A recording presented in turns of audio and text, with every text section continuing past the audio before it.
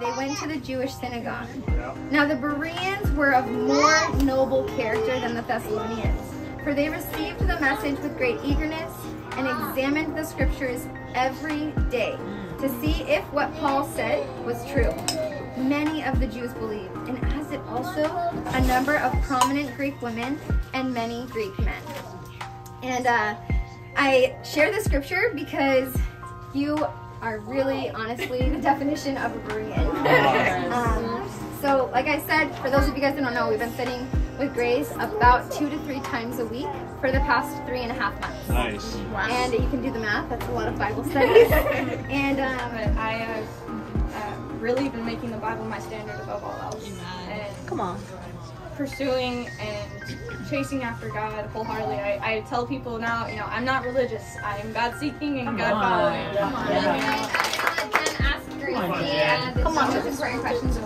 Come on, Jen, ask her. Gracie, do you believe that Jesus lived a sinless life, died on the cross for your sins, is the Son of God, resurrected on the 3rd day? Yes, I do. And Gracie, what is your good confession? Jesus is Lord!